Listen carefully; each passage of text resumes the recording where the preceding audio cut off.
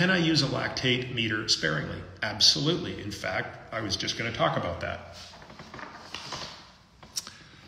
So this is what I use to check my lactate. Now, if you followed me at all, you know I'm a numbers guy.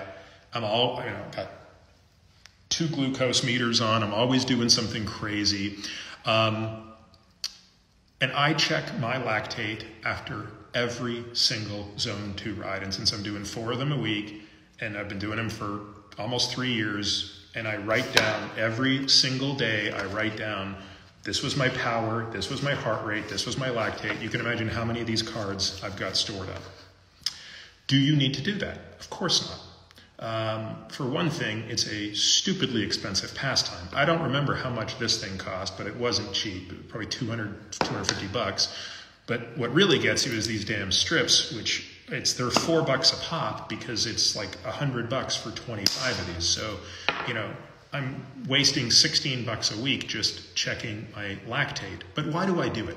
Well, I do it because I've learned so much about how understanding where my Zone 2 is on any given day is a function of my power.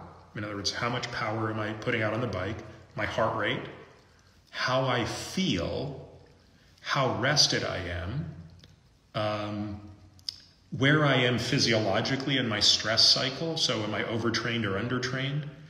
Frankly, even my glucose level tends to play a role. And so just to give you 2 examples, the last 2 workouts I did, so today's and Sunday's, had the exact same power to the watt, the exact same heart rate to the watt. On Sunday, my lactate was 2.1 at the end. What does that mean? That means I was actually a little bit outside of my Zone 2. And the funny thing is, in retrospect, I kind of felt a little bit tired. Today, I thought, I'm going to see how I feel, but I was ready to bring it down a notch. And by the end of the workout, I was like, no, I feel fine. And I was at 1.4 millimole today. And that told me, hey, rely a little bit more on how you feel. You could have pushed the wattage a bit higher today. So let's put it aside for a moment. If you want to use lactate monitoring, you're going to get the best insight possible. What if you don't? Either because you don't feel like wasting the money or you don't like poking your fingers or whatever. Then what I think you do is you start to triangulate between heart rate and perceived exertion.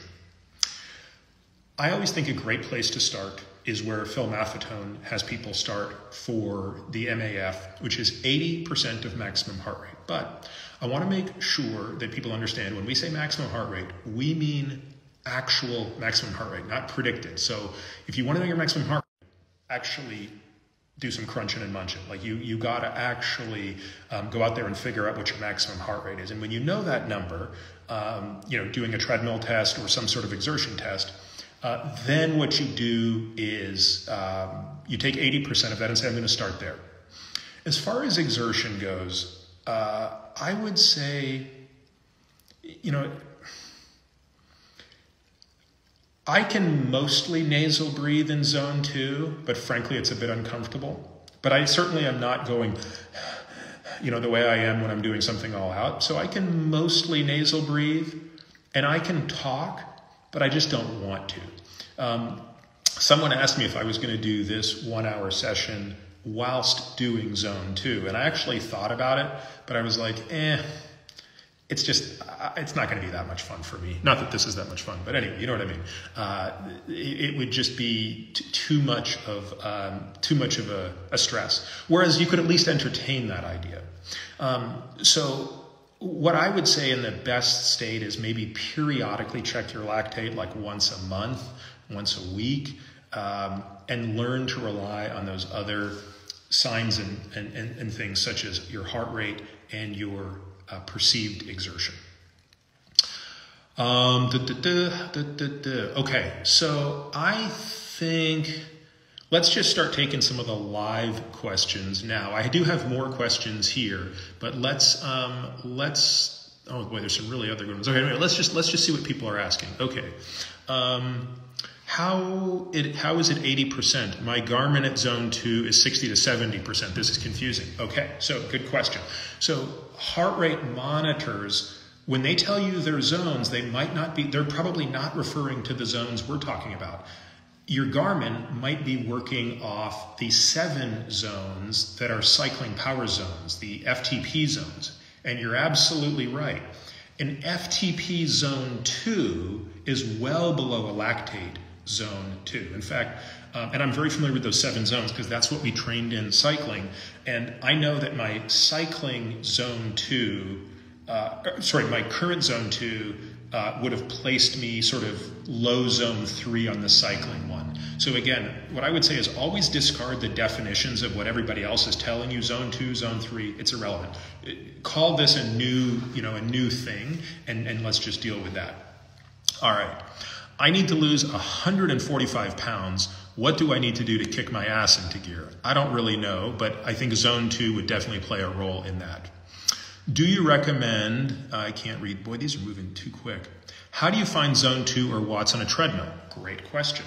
Okay, it's really the same way. So let's just talk about how you first make a stab at your zone 2 if you're trying to titrate that level up. So on a treadmill, what I recommend is not doing the flat setting and going as fast as you can go, but instead using an incline and a brisk walk. So what I recommend is, it depends on your knees and your fitness and things like that, but it would be sort of start at 6% and 3 miles per hour.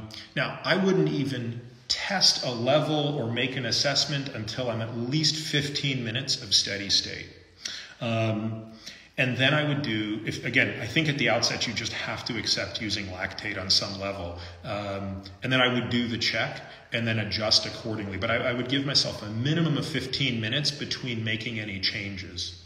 I do want to make one other point that is worth making for anybody who's going to be using one of these devices, which is, unlike glucose, which when you check glucose using, a device like this with a glucose strip, it's more than sufficient to just take an alcohol pad, wash off your hand, and poke it. But lactate is not really something that comes off with alcohol. It needs soap and water. So when you're testing lactate, you have to be able to wash your hands with soap and water. And when I was early on doing this testing, I would actually keep I would keep 2 rags in buckets next to my bike on the stand, and one was like a super soapy one, and then one was just a clean one. And so when I was on the bike having to test, I would ride, clean my hands, it was soapy, and do the whole thing. And so whether you're on a bike or you're on a treadmill, you're at the outset going to probably have to do that if you're doing a graded test to find your level. The other thing to note, if you're not doing it on a device for which watts is spit out, is pay attention to the METs, or metabolic equivalents. So on a treadmill or on a Stairmaster or something like that, you'll often see METs spit out as the equivalent. And of course there's a conversion between them, but it doesn't really matter for the sake of this.